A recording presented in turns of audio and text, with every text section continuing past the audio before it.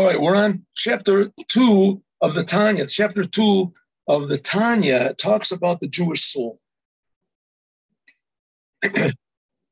We learned in the first chapter of the Tanya that a Jew is born with responsibility. The first thing a Jew is given, even before he's born, is responsibility. And he's given power to fulfill this responsibility. What's the responsibility? It says to be a tzaddik, and at least not to be a rasha. And even if everybody tells you you're a tzaddik, you have to look at yourself like a rasha.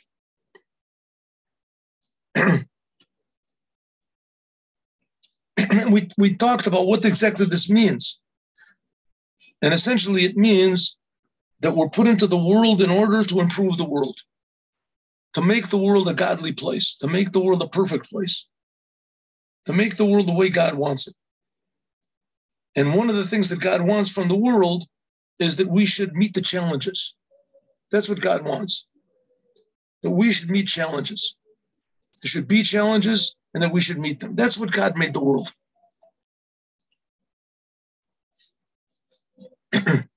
So he said, but the Jew has power to do this because a Jew has been given an oath. Who's given this oath? Where is this oath? So the Rebbe says, well, a Jew has two souls.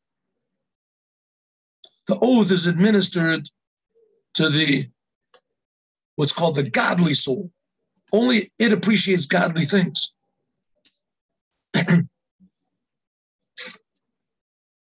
Like go to a person that's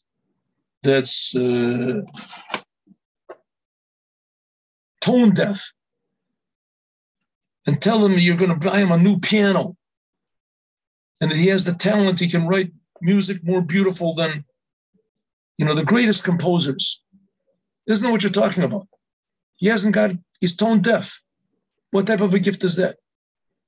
Go to a person at any music school and he hears the music from the great composers. Would you like to write music like that? Oh, it should only be, I'll give you a blessing, you can do it. Really, that's the most amazing thing. Thank you.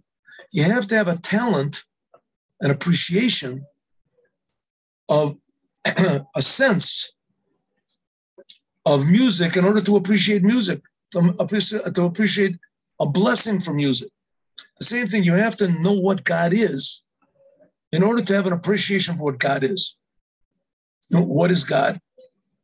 So we're going to find out soon that one of the main things about God is that it's totally outside of the realm of understanding.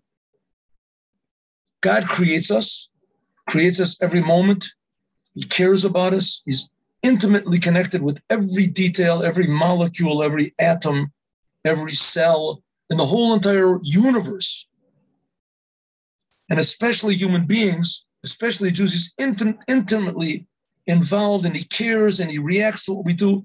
But God himself is not incomprehensible. That's an insult to God to say he's incomprehensible. He's not in that category at all.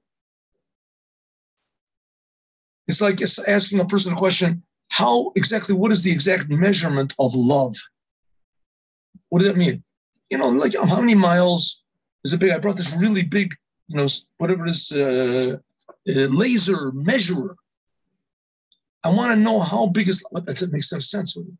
How big is love? What does that mean? It makes no sense. It's not in the same category. The same thing, God is not in any category. God creates all the categories. And the godly soul of a Jew appreciates this. A regular soul appreciates spirituality. A soul is a spiritual thing. Non-Jews are...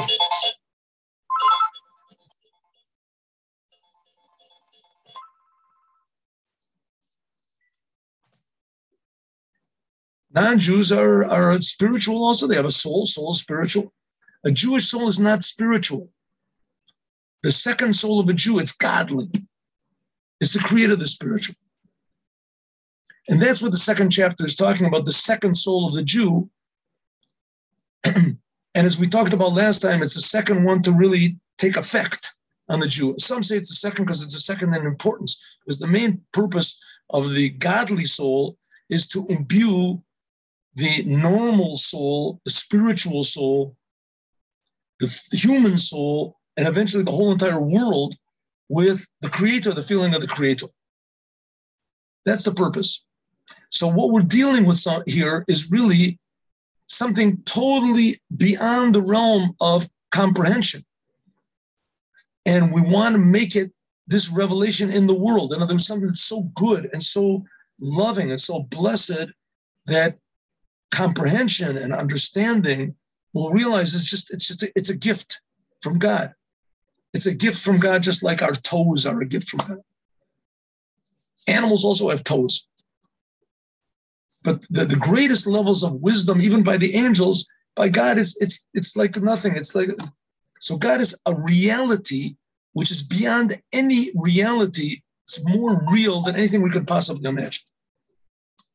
That's called the second soul of every Jew, and every Jew has it. So I want to tell a small story which maybe illustrates this. And today will be sort of a short class. We'll resume on Sunday.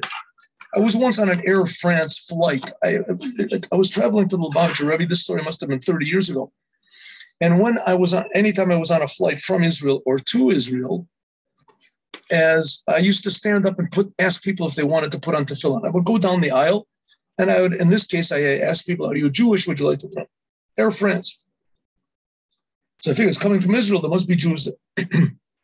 So I went down the aisle. I asked people, some people put on tefillin, some will not. I asked one person if he's Jewish. He said he is not Jewish. But this person, he pointed to me, somebody in the middle. He said he's Jewish. So I went over to him. Who is this person? Some famous singer in France. And I asked him if he would like to put on tefillin, if he's Jewish. And he said yes. And he was very, very appreciative of it. And he was very, friendly. And he put on the tefillin, he made the blessing. Everyone was watching him. Everybody knows who this guy is. I had no idea who he was. Pierre, who knows, whatever. So he put on tefillin, and I went back to my place. Anyway, this sort of caused a big stir among everybody. And 3 people came to me. This is on the flight, right? 3 people came to me, a woman, and in back of her 2 men. The 2 men did not speak French, as became evident. And she was the only one that spoke French. The French in general don't like to speak anything except for French. They're very sort of jealous and zealous about the language. Anyway, so she said to me, "Could you tell me, Rabbi, are you a rabbi?" I said, "Yes, okay, I'm a rabbi." What is this that you're doing? What are these boxes? So I figured, first of all, I didn't want to get into a big explanation. And not only that, who knows how much of an explanation she could understand. And not only that, how much do I understand? What am I going to tell her? So I thought, I have to have some sort of a blessing for over here. So all of a sudden I got this inspiration, and I said to her like this. I said, these are commandments of God, and it comes to show that God is not just in heaven. He's here in the world, and he cares what we do. So she repeated it, and then she told the friends, the 2 men standing behind her, and they said, and then one of her whispered something into her ear, and she said no. And he whispered something else, and she said, no, she didn't. So I said, what is the problem? He says, no, I think that's enough. I said, they want you to say something, say what doesn't mean.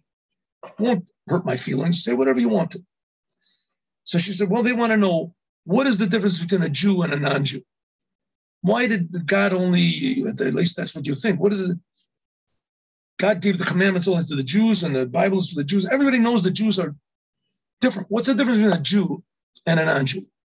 So I figured I got to think quick. And not only that, I didn't want to get involved in this whole thing. I wanted to ask people to put on tefillin. So I said to them, all of a sudden I had another inspiration. And I said, the non-Jews, the Gentiles, they are the highest thing in creation. They're above the animals. They can build, they can improve, they can make inventions, music, philosophies, improve the world, non-Jews. They're the highest thing in creation. And the Jews are the lowest thing of the Creator. We're representatives of the Creator. We're God's lowest aspect. I said, the non-Jews, they're the highest part of creation, and the Jews, they are the lowest part of the Creator. So she repeated that, and she said to her friends, and they said, and they were shaking my hand and everything like that, and there was They were very happy. So I don't know if she might have just said to them, listen, this guy's nuts, shake your hands and smile and let's get out of here. But I don't think so. I think that they really somehow or other appreciate it because it's true. And that's the whole thing. Everybody somewhere down deep has the sense that maybe it could be that there's a creator. I mean, no one's sure that there's not a creator. I am positive of that. Could be that there's a creator. It does say in the Bible, the Jews have been believing this thing for like 3,000 years. If you take it from Abraham, it's 4,000 years. So, I mean, they do really believe it. They've been giving their lives for this thing. So either they're all just fanatics and they're nuts or whatever. But still, everybody in the human race has this feeling that there's something directing the whole thing, something bigger. It could be that you negate this feeling, that you explain it away, but it's still there. And the fact that the Jewish people are infinite, they just keep hanging around. They're just here. And the Torah seems to be also eternal. This gives a feeling that maybe there's something above the whole entire program of creation. Maybe there's a creator. And this creator has some sort of a plan that he wants to show us that he cares about the world. That's the Jews and the commandments. And what I'm saying now is essentially the message of the godly soul. The godly soul. I'm saying it. I don't know if I'm saying it from my godly soul, but I'm saying because that the Rebbe certainly is saying it from his godly soul, and I've learned what he said. So let that be today's lesson. God willing, next week we'll continue.